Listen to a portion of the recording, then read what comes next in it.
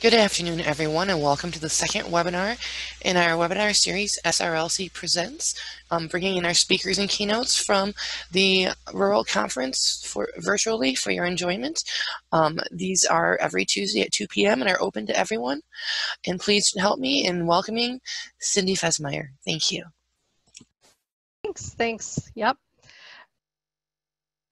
Okay, now I'm unmuted. So thanks for that introduction. Yeah, I'm just pleased as punch to be here. I wish that we could, for real, be keynoting, that I could meet you people in person and we could chat, but I like this to be conversational. So I'll say if you have questions or something to say along the way, please just go ahead and enter it into the chat. And if Yvette will sort of let me know if there's something that I should know right away. Otherwise, she'll save questions for the end. But keep it conversational and don't be afraid to type something into there. So I want to tell you, it really is kind of a story about a number of years that I spent as the director of the Columbus Public Library here in Wisconsin. So a little library. In Wisconsin, it's a medium-sized library because we have so many supremely little libraries. My municipal population in Columbus was about 5,000 people, and I served a total service population of about 15,000 people surrounded by rural area and really small farming towns. So really similar to, I think, where a lot of your libraries are probably. So in Wisconsin, we consider that a medium-sized, and I felt the privilege of having the resources and the staff to be medium-sized. So when I took the job in Columbus, I will say that they had been without a director for quite some time, and they were very excited to get a new library director on board. So there's me. I joined the fun, and I came in with one very distinctive quality that everybody knew right off the bat. I was an outsider. I was never going to live in Columbus. I had set foot in Columbus for the first time when I went to interview for the gig. It's only a half hour from where I live in Madison, so the commute itself is no big deal, but there's a world of difference between living near downtown Madison and living in a different county that is primarily agricultural, and people felt the difference right off the bat.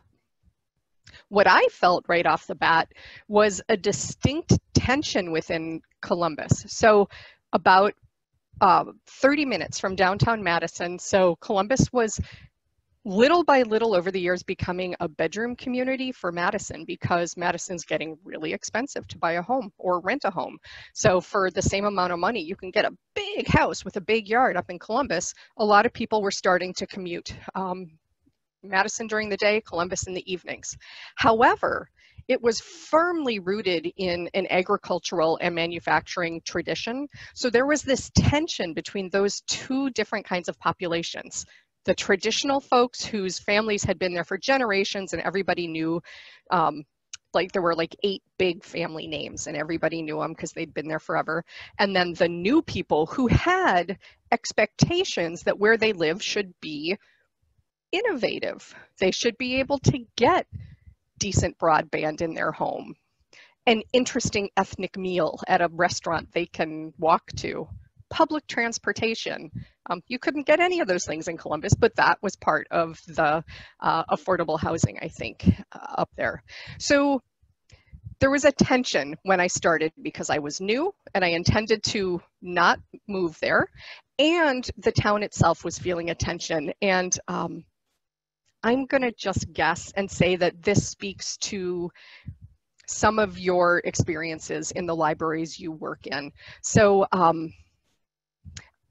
I can't see the chat, but I would like you all to know for each other, if you would enter into the chat if this tradition, innovation, tension exists in your town, so just write tension, or if you're an outsider, you're new, you don't know the people, you commute, whatever.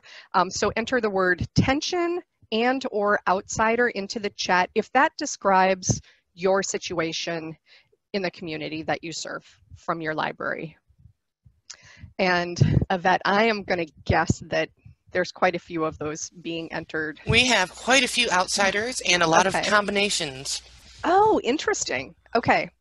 I thought when I started that, oh my gosh, this is such a unique thing. Not at all. You start talking about it amongst people like us, it's really common. So my intention today is just to share my experience in how I kind of rolled along with those two things, the tension and the fact that I was an outsider. So previous to my library directorship in Columbus, I was a nonprofit person. I did nonprofit administration for 14 years before library school quick and then taking the job in Columbus. And I did a lot of community organizing in my nonprofit time. So community organizing was in my blood. It turns out in library land, we call that community engagement, and that makes an awful lot of sense. Pretty quick into my 7 years in Columbus, an opportunity came out through the American Library Association. It was called Libraries Transforming Communities, and they were accepting applications for teams of 5 people from libraries around the country to participate in a training with the Harwood Institute for Public Innovation, and to learn over the course of a year and a half tools for engaging with your community, and then what to do with the information that you learn. I will mention that this was funded by the Bill and Melinda Gates Foundation. The point of the entire training was to teach us as library professionals how to strengthen our roles within our communities as leaders of those communities, and to grapple with the phrase change agent. Can you be a change agent? I argue you can, and I bet many of you are. So this opportunity came along, I applied, lo and behold, we were accepted. This is my cohort of 5 people for the Columbus Library who were trained along the way. They include someone from our library system, a statewide organization, 2 library staff, and a trustee. I'm just going to point out the shorter woman right in the middle, Mary Lou Sharpie. We're going to talk about her a little bit later. She's amazing. She's a friend who I dearly miss since I don't work in Columbus anymore. But just keep her face in mind, because she talked to me very sternly later, that really nice little lady. These are the 10 libraries that were chosen to participate in the ALA training, Libraries Transforming Communities. They're in order of population. Starting at the top, Red Hook, New York was the smallest with about 2,000 people. Then came me from Columbus, about 5,000 people. To my mind, the gap then between us and Knox County is massive. They served almost 35,000 people in Wisconsin. That's a really big municipality. However, when you go to the end of the list and you see we're up with like San Jose and Los Angeles, California, the spectrum was huge and our experiences were very different. And I want to say, I'm sharing with you the information about the size of the library because it was those smaller libraries who saw a lot more good come from this program and from the engagement they were doing with their community. I truly believe that small is mighty in relation to working with your community, and it's smaller libraries that have such great potential to have really strong working relationships with many, many people in their community. And if you have a great relationship with like 10 or 12 people, community leaders, that's a really different proportion of population in a place that serves 5,000 people or a place that serves 4 million people. So we have the potential to make great change in our smaller communities. So just briefly, let me tell you what the Harwood thing was about. You've probably heard Harwood bandied about. I know that the state library and what is it, MCLS, I think, have worked with Harwood Yes. in your state. Yeah. So some of you have probably done the training. This is the story of my training and much past my training, what resulted from it. So forgive me. If you're a Harwood person, you already know this. Harwood focuses on the act of turning outward within your community. So that basically means that you are seeing, hearing, and acting on behalf of your community as a change agent. So instead of focusing on your library building, not that we're in our buildings right now, but You know what I mean. Instead of focusing on what's going on in your four walls or on your lawn or your library program at the park, you're really turning and just slightly tweaking your perspective and considering the needs of the whole community, not just the folks who work at your library or come into your library on a regular basis. So it's a really slight change in posture just to see a bigger picture to hopefully make a bigger splash within the community you serve, to make the choices on what the library does based on the needs, wants, and aspirations of the whole community instead of just kind of business as usual like you've been doing. So, excuse me, what this does is this training gave us tools to have those conversations with our community, because it's one thing to say, like, be an embedded librarian and be out in your community and get involved and make sure people see your face. It's nice to have a prescription on how to do that, and that's what this training did for me. As a new library director, it was also a really easy excuse for why I was calling somebody or stopping at their office or inviting them to coffee. Hey, I have this grant, I need to talk to you about a thing, is a lot, for me, it was a lot easier to have that excuse than just to say, I'm a new library director, can I talk to you? So consider community engagement that excuse if it's not something that comes naturally to you. And then eventually it may come naturally. And in fact, yes, you are the new library director or whatever. That's the new elected council person. You just need to meet each other.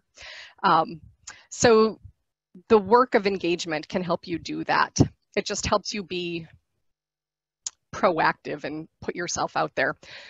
The same with the work, helps you be proactive in identifying potential projects within your community that you can take action on, so that you're putting the community ahead of the needs of the library in a way, but really they're the same thing. So I had mentioned those tools that help you have those conversations, because if you're like me, just going up to a complete stranger or standing up in front of a room of complete strangers and initiating a conversation was a little bit daunting. And so these 4 tools here, the ask exercise, the aspirations exercise, and community conversations, these are scripts basically for helping you have those conversations with community members. We're not going to talk about the tools today. Today I'm really going to talk about the outcome of doing that, but you'll notice these are linked. So Yvette will share a copy of the slides with you after this, and you'll be able to click all the hot links and go check out those tools for yourself. They all lead back to ALA and the work that they did. So what you've got here is sort of a fast, medium, and a longer conversational script. Ask exercise is 4 questions, aspirations is 7, and community conversation is 10. The ask exercise takes like 5 or 10 minutes, and we did it quick on clipboards, half sheet papers with the 4 questions printed out. On clipboards, we would go out to community festivals in the summertime or programs in the park or whatever, and just do like a person on the street survey. That's how we deployed them. The aspirations exercise is something that we did with groups who were close to us to start assessing their aspirations. So the library board of trustees, the Friends of the Library, other city department heads, we had that conversation, that like medium length, maybe 45-minute conversation.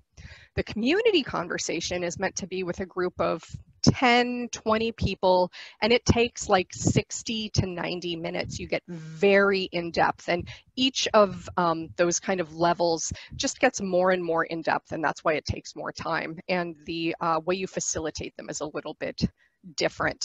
But that's just 3 ways that Harwood trained us to engage with our community, to ask them questions, and then to listen closely to what they want.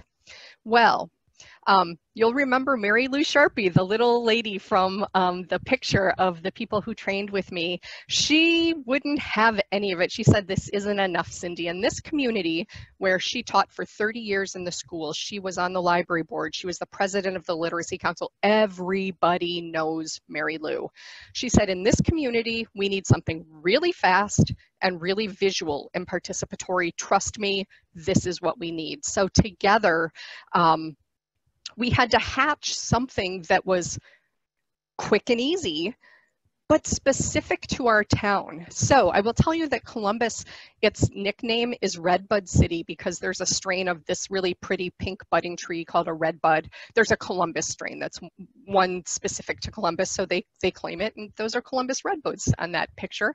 And so we decided to play with trees as our extra thing special that Mary Lou insisted that we do.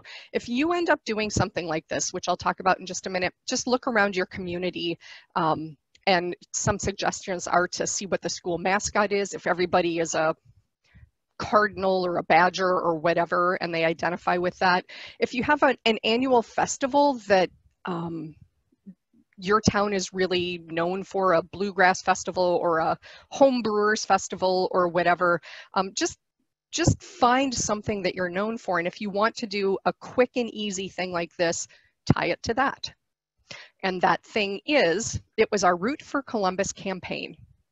So it was trees, like I said.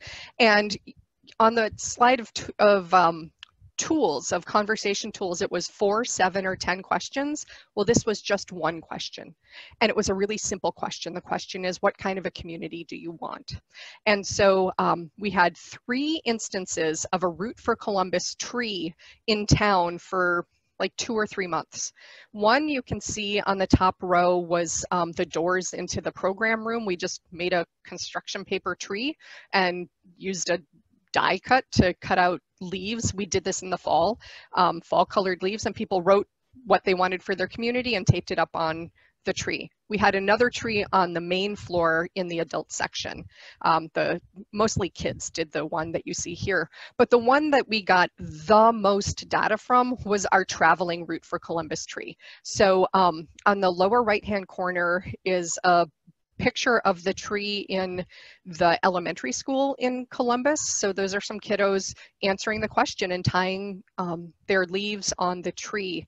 This tree was so simple to make. It was literally a Christmas tree stand and a little scrubby tree from somebody's land that we cut off, stuck in, and every about 2 weeks we moved the tree around town. So here it's in a school. It went into all the schools. It went into bank lobbies and gas stations and the lobby of the hospital and city hall and coffee shops and bars. It traveled all over. Every week or 2 we moved it, and we ended up collecting hundreds and hundreds of these leaves, which ended up being really nice hard data for us because we were able to pull out themes from many, many responses to that single question that just took you a couple of minutes to participate in. And then people started wondering where the tree was going to be next. So we started getting questions about, like, what's up with Root for Columbus these days? And for us, we thought that all it was the name of the tree. We thought it was just the Root for Columbus tree. Let me tell you about some of the stuff that we heard along the way. So the big thing with community engagement is it's a 3-part process. You ask questions, and those questions are similar each time so that you're asking the same questions and getting the same data. And then you listen. And I say that that's a distinct skill because it's a skill to be a good listener. And I know you're all listening so well right now. But it really is. You know, when you're in a meeting, you're thinking about what you have to do. And when you're done with the meeting, you're thinking about what you want to say after that person finishes, or what you're feeding whoever for dinner later that night. Listening is important. So that's the second part. And then the third part is act. So we asked a lot of questions. We listened closely and themed out the many, many responses that we had from people from asking questions, those 4 ways. And this is what we heard. We heard that Columbus strives to be a welcoming and vibrant community for all. and it's a total like elevator pitch, right? So it's really broad. It doesn't actually mean a whole heck of a lot. Welcome and vibrant community for all. It's a typical like vision or mission statement, but those are words that we truly heard over and over.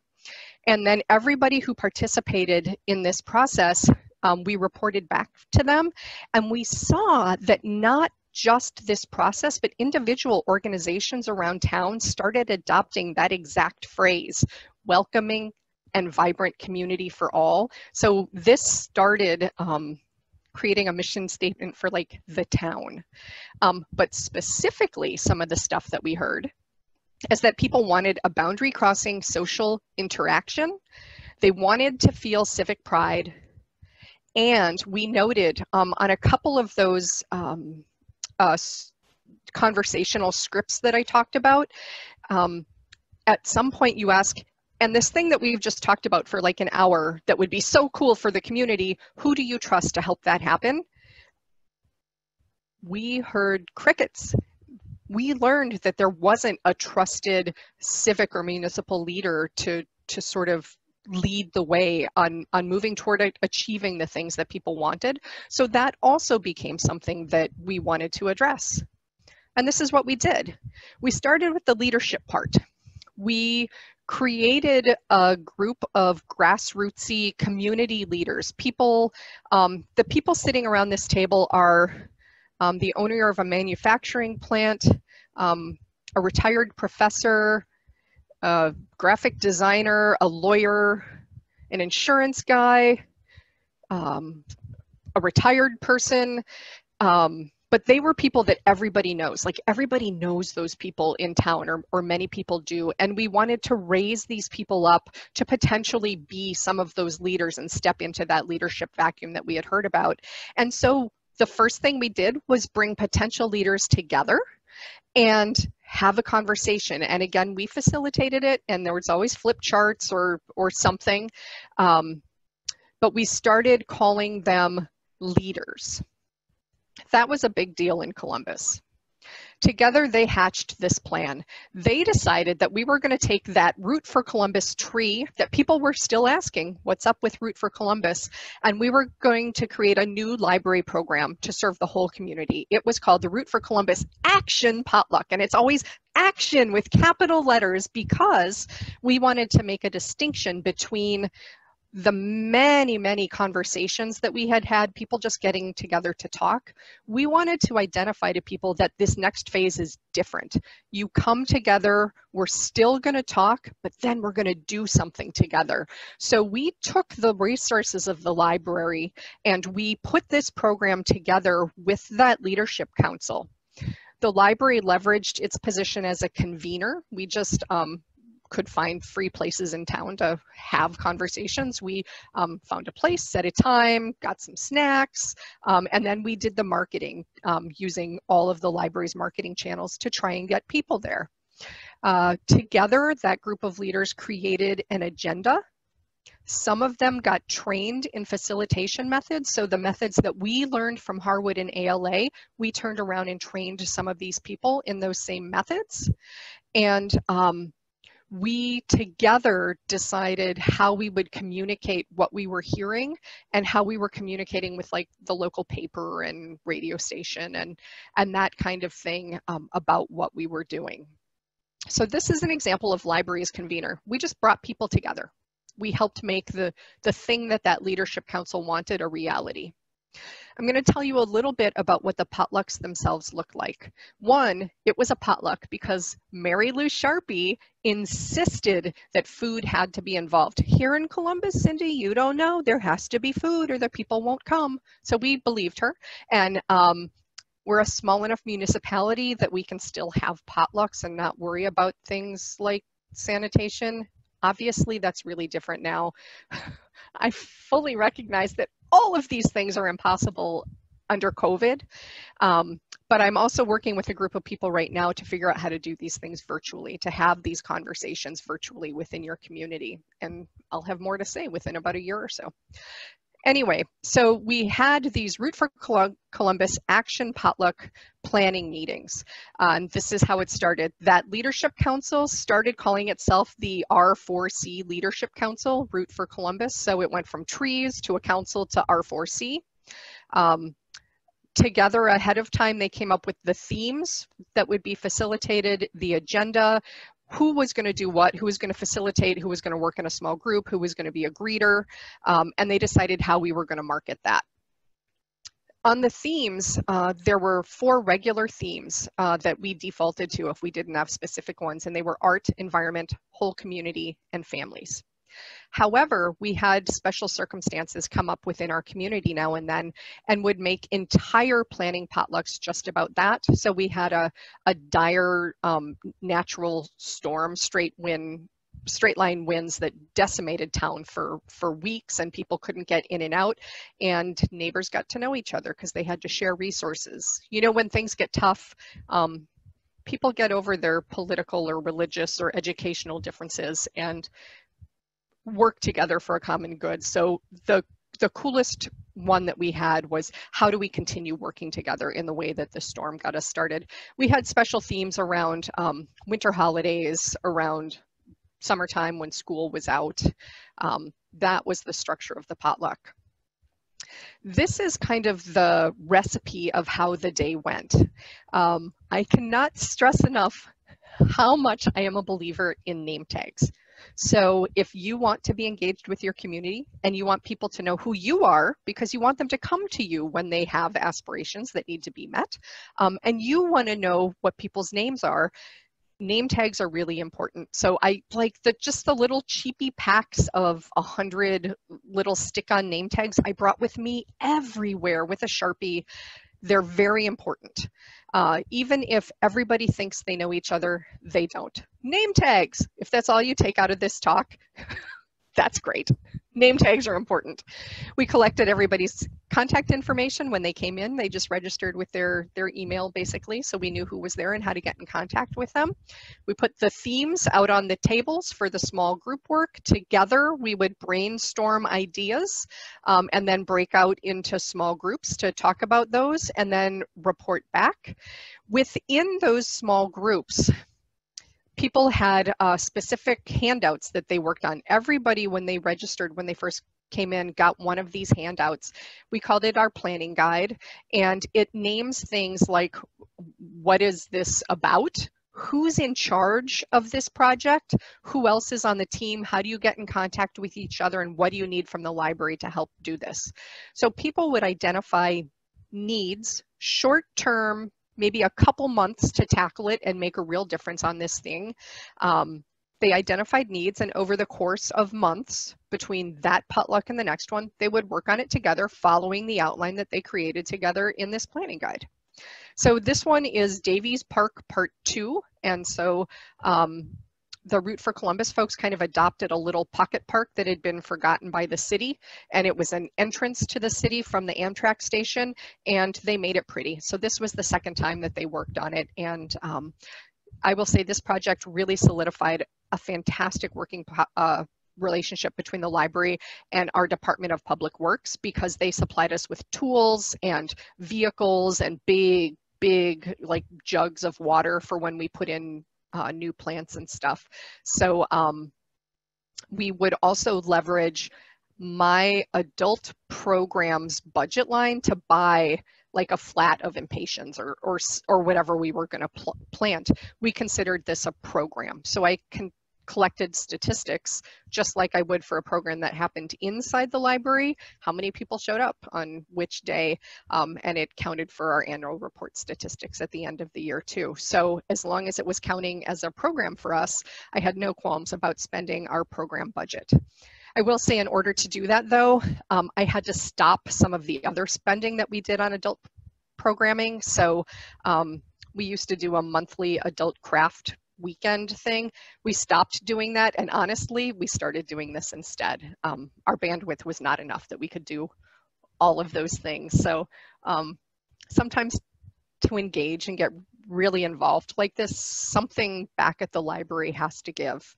Happily, my library board recognized that as a good thing, as a strength of the program, and didn't bemoan the loss of the Saturday crafting program, which resumed at some point anyway.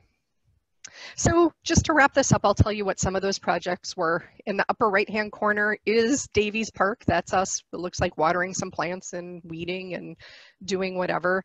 The Community Reminisce was a project where a Boy Scout troop interviewed a whole bunch of old folks on the 100-year anniversary of the Park Pavilion that is a town center for all kinds of social gatherings. So old folks talked about the cool stuff they did there, their school proms, roller skating, Chicago blues guys coming up. It was really lovely. Gnomes Away from Home was a social media scavenger hunt. The Chalk Walk was just a little event that we sort of dovetailed into an existing big community event, a chalk art contest with prizes. But the big thing I want to talk about is the art benches in the lower right-hand corner.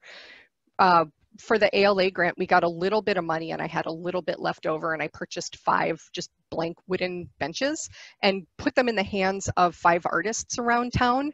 And this one was a collaborative project between a local photographer and a middle school art class. And anytime the Root for Columbus projects ended up with a concrete result that was going to stick around for a while, we liked to make sure that the library's name ended up on it. So I don't know if you can read that, but it basically says the artist's name, the fact that middle school kids did it, and that it was a Root for Columbus project, which was a program of the Columbus Public Library. So take credit when credit is due, and make sure that people understand the cool work you're doing when you make a difference like this. So Root for Columbus started as a tree, became a potluck thing, but then it became a point of civic pride. So we created these like front yard political signs that just say, I root for Columbus. And every time you participated in a potluck or any of the projects or any of that, you got one to bring home. And at one point, these were all over town. It was lovely. The mistake I made, and you shouldn't make if you ever do something like this, you'll see the library's not mentioned anywhere on that sign, and that was a missed opportunity. There's also not contact information on that sign. So we blew it a little bit, but the next batch we fixed it up. So it started as a tree, became a potluck thing, but then ultimately it became sort of a code word for community change, people wanting to root for Columbus, and we had no idea when we started that it would become this big thing, but it did. So people recognized that the library was a leader, right? We had heard that it needed leadership, and a lot of the staff from the library stepped into that position by simply convening people and bringing them together. Well, so we kept the conversation going. We heard also that Columbus wanted a viable and walkable downtown. It has one of those downtowns that's starting to die in small town fashion because there's like a Walmart on the outskirts of town and you know, big boxes on the outskirts, and the downtown is dying. So people wanted to reverse that trend. But we knew that the 2 organizations that should be integral in reversing that trend, they didn't get along very well. The Columbus Downtown Development Corp and the Chamber of Commerce had some old bad feelings about each other and couldn't like get it together enough to make positive change. Well, we had another trauma, like that straight wind storm.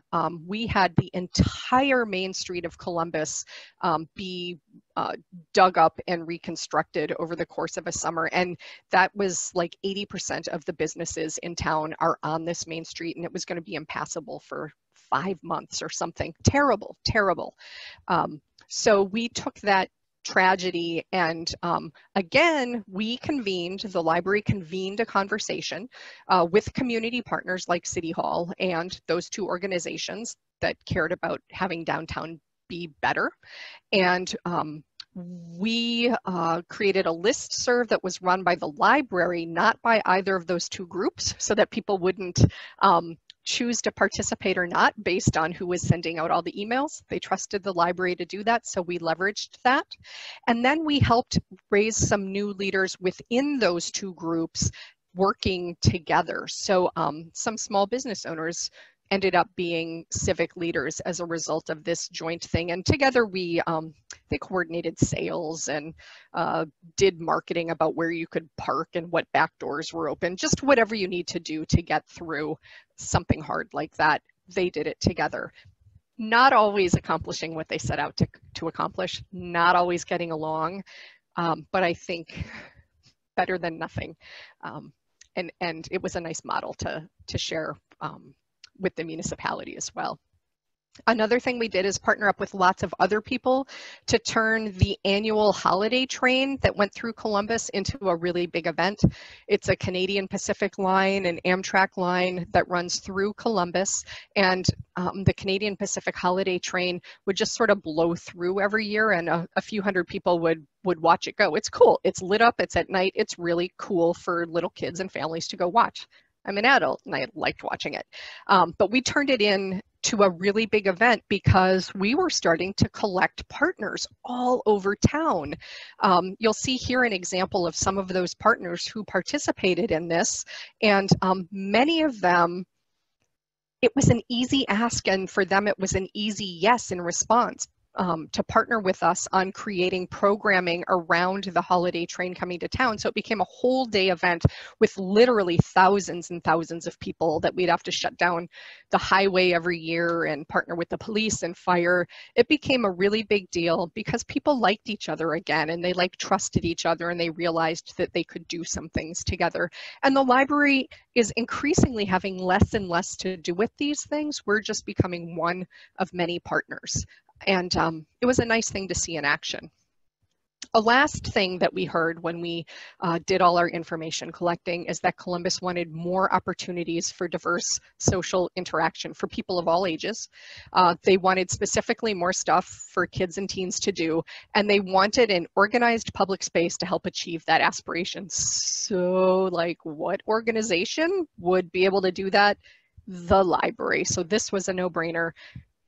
We just gave them all the stuff that they wanted. We started after school clubs for middle schoolers. We started multiple different kinds of programming for teenagers, and we started programming very differently for our adults, and programming in spaces that were not in the library, that were in bars in the senior center and parks and a pavilion, and just getting people out and about in town, creating like small community events for people to participate in. That was all library stuff. It was easy peasy. It was music to our ears to hear people ask for something we knew we could just get done, and we did. However, as we were doing all of this stuff, we realized that Columbus was running out of space. People were spending more time together in bigger groups, and they had said that they needed more physical spaces to get together, where bigger groups of people could get together. The program room in the library was quite small. It could hold like maybe 25 people. The senior center isn't huge. There just weren't big places to go that were easily accessible to people. And so we took what we heard from our community conversations and built it into the library's strategic plan. And we decided that our library was too small to accommodate community aspirations and community needs. And we decided it was time for us to grow and give them more space. Obviously, it's one thing to identify that need and another thing to actually do something about it. I will tell you now, there is no bigger library at this point. We settled on a stopgap instead. And this is that stopgap.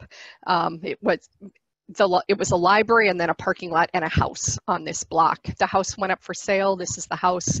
The library board managed to purchase it between some of their funds, some private funds, and some city funds.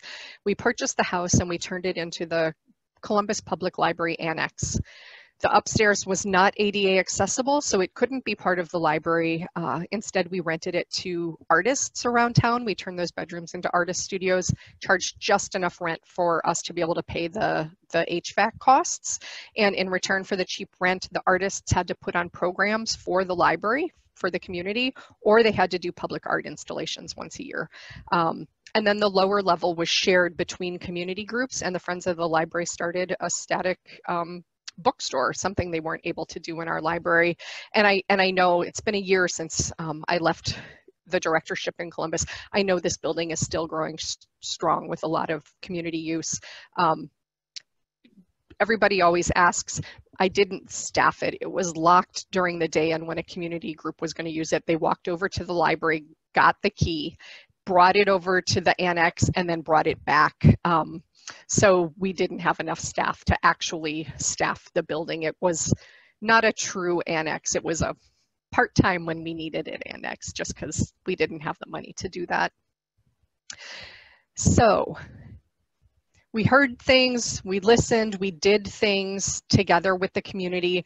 Ultimately, it was clear that if the library was in fact going to be part of helping to either us expand or create a combined library community center, whatever the solution to that lack of like public space was going to be, City Hall was not ready to make that decision. They hadn't done very much planning about really big capital expenditures for themselves. So the elected officials and city staff weren't comfortable saying, yes, library, we're going to bond or go to referendum or whatever you need to do in your community, and we're going to find the funds and you're going to expand. They were not ready for that. So what we did together is I worked very heavily with the mayor and the city administrator and a citizen council to hire a planning consultant to walk us through a long-term planning project where we could forecast big needs like a new fire station or a combo library community center or whatever the needs were on a timeline with budgets attributed to them. We planned together with citizens and city people. I was lucky enough to win an IMLS National Leadership Grant that allowed us to really help push this process forward. We brought together it was $100,000 to hire that planning consultant. We gave $25,000 of this grant toward that, knowing that the library was such an integral partner in all of this planning. We made sure that we were included and that they actually did this process they wanted to do. The remaining money allowed me personally to devote a lot of time to the planning process. By paying somebody else to do what was some of my other work, like adult programming and marketing and stuff back at the library. Still a small library, I still did lots of things besides be a library director. So together, we created a 30-year plan called the Columbus Roadmap to 2050 that included that timeline and those budget spreads and created the roadmap. When I left about a year ago, it was on the verge of being shared out with the community. And then the city administrator left and everything ground to a halt. And honestly, I don't know where they're at with it right now. But no matter what the plan says at this point, I'm sure things are a little bit different in this time of COVID and the timeline's changing. But at least the bones are there. So whenever they're ready to pick things up and go back to business as usual, it's all there in writing. The council has approved it. The town knows about it. They're ready to go. Okay, so that was a lot. Before I go on to this next slide, I'll just ask if there are any questions along the way of that. We are actually good so far. Okay, great. So I want to leave you with just a few thoughts that I learned along the way about being a change agent, about engaging in community engagement. And this is just my personal ramblings. You have already heard a whole lot of the story. Here's a couple of the takeaways.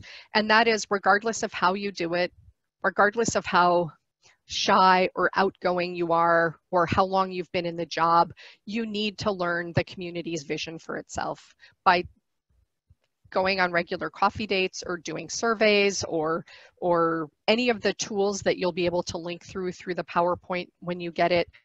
However you do it, you need to know what the community aspires to.